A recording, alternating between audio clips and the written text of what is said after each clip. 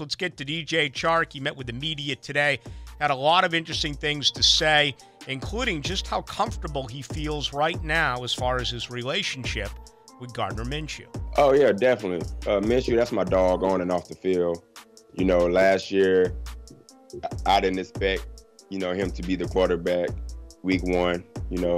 I played in the preseason with him. I'm one of the only few receivers that was actually out there in the preseason with him when he was battling those demons against the Ravens. But, I love Gardner. That's, like I said, that's my dog. Anytime I have a suggestion or anything, he's willing to listen.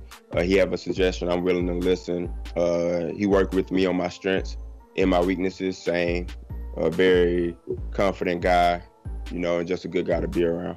All right, DJ Chark met with us a little bit earlier today, getting ready for his third year, had an unbelievable season last year as a rookie, or really for him, for the most part, a rookie, because he missed 6 games with a quad injury his first year. But he really evolved and ended up becoming perhaps their best football player last season. Yeah, 100% agree with that. I was shocked, as how well he played. After obviously being an SEC fan and watching football there, and look for him to take another step forward this year. That's one of the things that I've always wondered, obviously, not being from Jacksonville or moving in and kind of watching the Jags more closely. Like, who's going to be that number one guy? I love Minshew, by the way. Yeah. I mean, what's there not to love? We'll see how things come together. But, as a general manager, and we talked a lot about the pandemic and what it did for you and your team when everything fell apart here in mid-March. Can you imagine what it's like here down the road to try to put together this incredibly young team, once again, a new quarterback coach, a new offensive coordinator, and try to get things done for the most part virtually? You can't even get out there on the grass and work. It's unfathomable. I can't imagine trying to work with these guys. I mean, obviously they're communicating via Zoom, but everybody's young, everybody's new.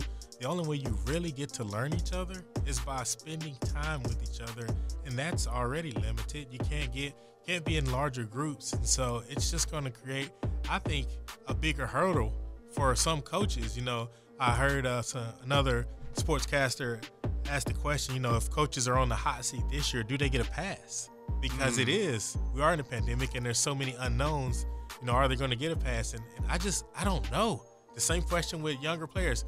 If the season goes crazy and there's 2 games canceled or postponed or this or that, are people still high on Minshew? If he loses Chark for 2 games because of, how does that work? And so I think I know myself, we're all watching to see how everybody reacts, because in 2021 we're going to be playing baseball. And so how do we react in that same way? Yeah, I'm not going to speak for the people. I'm not going to do it. But I have a feeling that this is the way that they believe it is.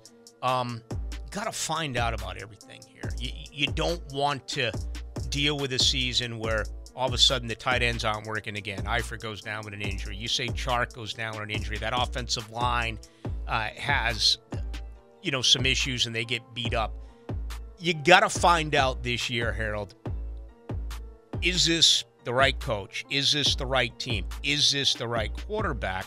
Because you have 2 first-round draft picks. That left side of the line, Cam Robinson in the final year of his deal.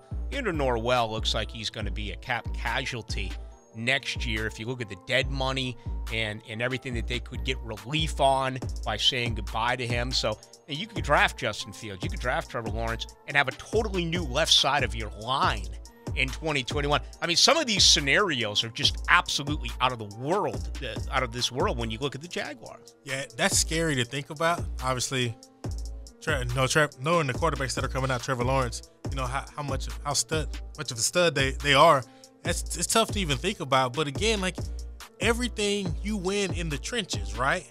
So I feel like you should always start there. And obviously, as your linemen get older, you have to be preparing and planning for that. Side note, I love Doug Marrone. Obviously, I know people say he's a player's coach. I just think he's a good dude. In general. He's a very good dude. And I think he's a good coach. I do too as well. I know a lot of other guys that have seen him coach, and other times they say, given time or the right roster, he will win. But how much time will you be given? Mm-hmm. Again, it starts and you start and lose, or you win and lose with your offensive and defensive line.